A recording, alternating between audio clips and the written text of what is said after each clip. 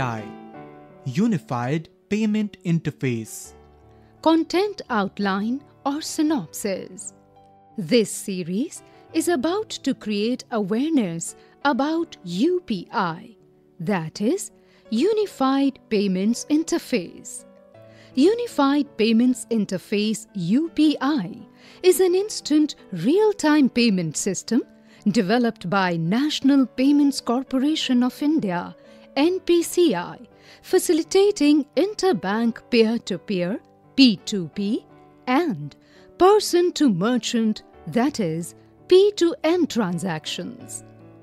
Friends, in this e-payment awareness series, we will discuss about Unified Payments Interface known as UPI. You might have heard about the Bhim app, Google Pay, Paytm and PhonePe. They all have UPI payment system. All these mobile apps have one thing in common, that is UPI. What is UPI? I will tell you. Unified Payments Interface or UPI is an instant real-time payment system developed by National Payments Corporation of India (NPCI), facilitating interbank peer-to-peer (P2P) and person-to-merchant (P2M) transactions. Now you tell me, when was UPI launched? Sure. Keeping in view an instant real-time payment system for peer-to-peer and person-to-merchant transactions, NPCI conducted a pilot launch with 21 member banks. The pilot launch was on 11th April 2016 by Dr. Raghuram G. Rajan, Governor RBI at Mumbai.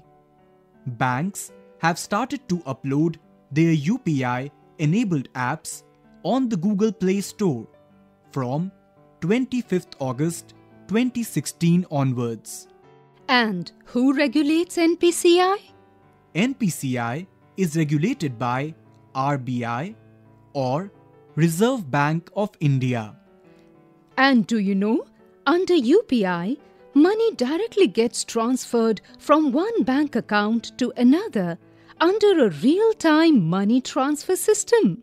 It is a platform through which cashless payments take place. Now, what are the advantages of UPI? Let me tell you. Some of the advantages of UPI are: 1. Instant money transfer. UPI is also very fast and a safe medium, while you only need a UPI ID for carrying out a transaction. 2. Money can be transferred directly via phone number if it is linked to a bank account. 3. Account number and IFSC code are required to make a transaction directly. 4. All types of payments you can do peer-to-peer payments. 5. You can pay any type of utility bills such as water, electricity or telephone bills. 6. Any merchant payment can be done. 7. No transaction charges.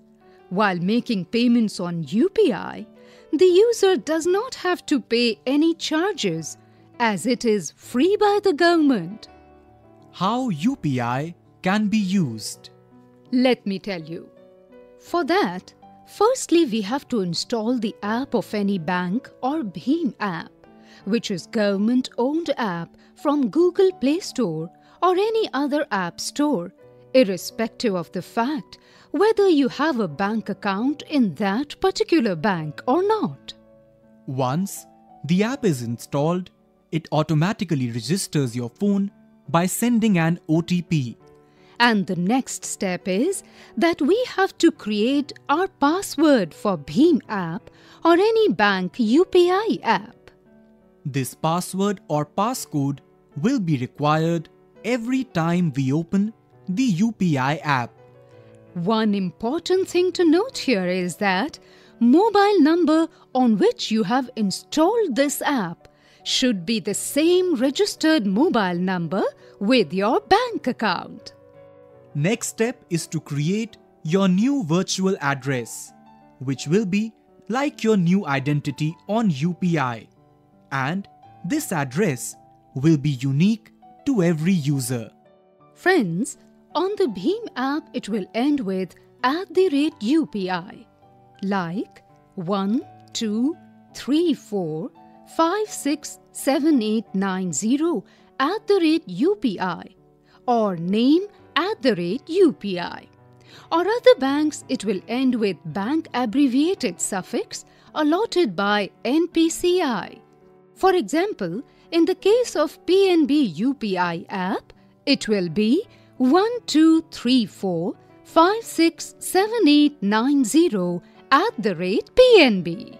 This virtual ID or address can be shared with the person from whom we want to receive money. Well, the next step is to add a bank account, which will then open a screen with a drop-down menu of all the bank names. Once you select the bank name where you have the account, mobile will detect your account registered with that bank and ask to set a UPI PIN, which will be used for making transactions. Debit card detail is required to set your UPI PIN. Always remember UPI PIN and never share with anyone. But do you know how do transactions take place? Yes, now we will learn about how to send money. Click on the Send Money tab on your UPI app and then enter the virtual ID of Mr. X to whom you want to send money. When we want to send money, enter the amount and click Submit button. It will take you to the NPCI page where we have to enter UPI PIN and the amount will be transferred immediately to Mr. X. Instead of the virtual ID, your account number and IFSC code can also be used. Now let's know how to pay to any merchant. Payment can be made to the merchant through mobile number or virtual ID or simply scanning the UPI QR code.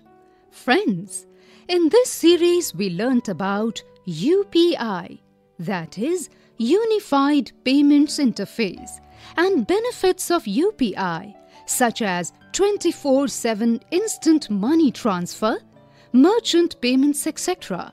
We also learnt about installation and transaction process of the UPI system.